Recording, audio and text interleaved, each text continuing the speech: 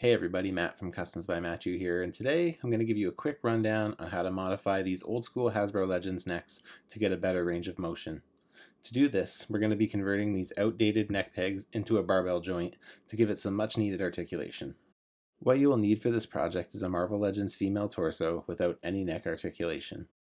It's most commonly found on the Moonstone body, which was also reused for the original Spider-Woman, Captain Marvel, Scream, and Jocasta, and the Scarlet Witch body, which was later reused for Enchantress.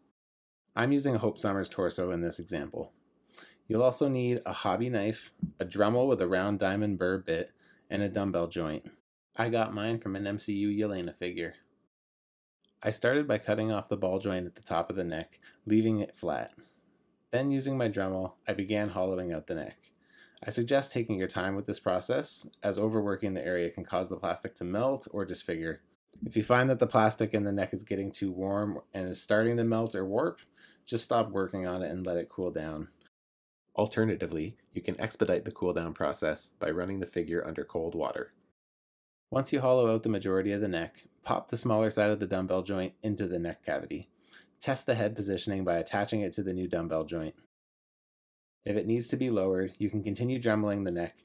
Be sure to test the fit of the joint regularly to ensure you don't take off too much clearance.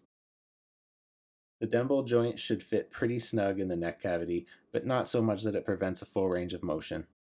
If you notice the dumbbell is making the neck bulge, you probably have to remove a bit more from the inside walls of the neck cavity, so do so carefully.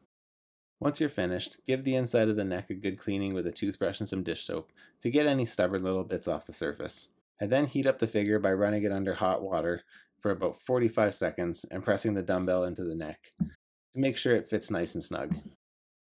And just like that, your old school Marvel Legends ladies won't be stricken with such stiff necks. The range of motion will increase tenfold, and in doing so, you'll be able to get a lot more emotion out of your poses.